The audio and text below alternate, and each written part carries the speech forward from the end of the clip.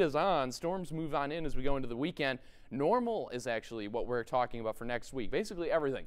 Clouds, a little bit of rain, and temperatures back down to where we're supposed to be. Overall, though, 84 for your high today is going to be a little warm, no doubt about that. 66 is where we're normally supposed to be for this time of year. South winds 6 to 12, so not too bad there.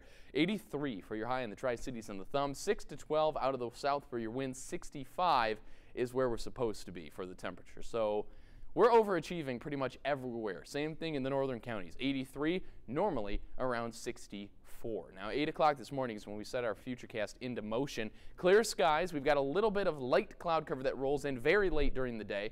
Talking about late afternoon and evening, we have an isolated shower or storm chance during the late afternoon because now it feels like a very much of a summer forecast. The heat of the day, you grab that moisture, hits it pretty hard, and we could get an isolated shower or storm. We'll keep an eye on that. So while today is mostly sunny all the way through the day, there is that chance to see a little bit of rain later on. I'll show you that here in just a second. Overall, we're talking about the showers and storms over the weekend, so put a very isolated shower chance right here at the very end of today. Showers and storms again over the weekend, still very warm, but Monday afternoon and evening is when we're really keeping an eye out for the showers and storms to get a little harder. We could get a chance for severe weather Monday afternoon and evening. It's something that we've been hinting at for the past couple days, and we still could have that chance.